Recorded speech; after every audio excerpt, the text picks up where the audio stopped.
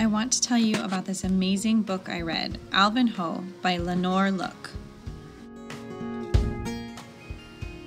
Let me tell you a little bit about the characters. The main character is Alvin Ho. He is a second grade boy. He has a lot of anxiety. He can't speak at school.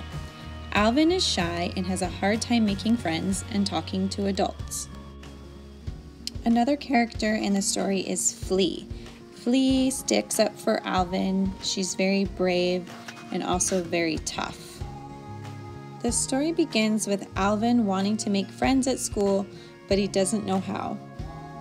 The story shows Alvin's relationships with other characters and the crazy trouble he gets into. He gets punched in the face by his friend Flea. He gets the chicken pox and breaks his dad's favorite toy, Johnny Astro.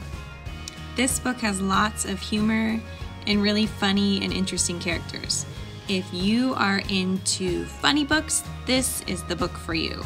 It's also part of a series, which makes it really exciting because then you can read the next book.